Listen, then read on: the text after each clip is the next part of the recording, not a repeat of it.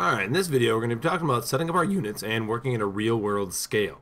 First of all, in order to see the differences here, I'm going to first of all need to make an object. So we'll just make a box, and then when we look at this, I see right now I have 53.7 inches.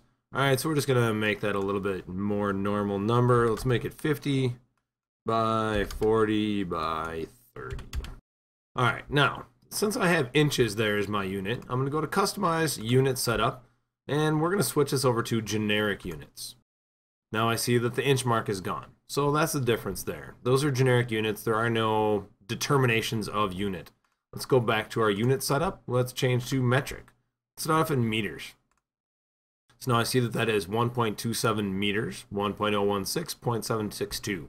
So it'll automatically do the conversion for us. So if we switch back to units, our US standard units, and let's look at feet with decimal inches. So now I see I have 4 foot 2 inch, 3 foot 4 inch, and 2 foot 6 inch. Alright, now even though it's 4 feet 2 inches, what I can do if I want to, I can just highlight that part and we can type in just a measure in inches. And when I hit the enter key, it will convert it to feet and inches. Now, the way that units work in Max is right here the default unit is in feet. If I set my default unit to inches, even though it's feet and decimal inches, when I just type in a number without any unit there whatsoever, if I just type in 20, it'll be 20 inches, right? So that's 1 foot 8 inches.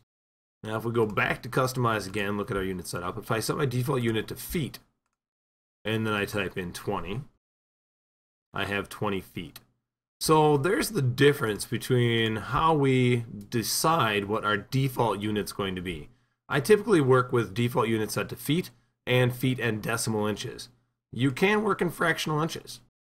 I personally don't really like typing in the fractions all the time. So if I wanted to, we can make this 3 feet. So I can type in the foot mark, and we'll go 3/16 of an inch. So it converts it to 6/32 for me, because right here, my fractional inch is set to a 32nd of an inch. I can have it basically at any fraction that I would like it to be at. 64 is 32nds. 100ths would be quite a bit to work with. So we could go at 16ths if we don't really want to go below. We can go to eighths, quarters, halves. So again, for me personally, I like working in decimal inches. You can also set custom inches. Like let's say we wanted to work in an ancient unit of measurement like cubits.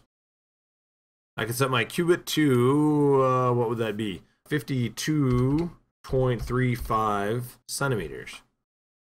So we could set cubits to 52.35 centimeters. And now I see my box is 1.756 cubits.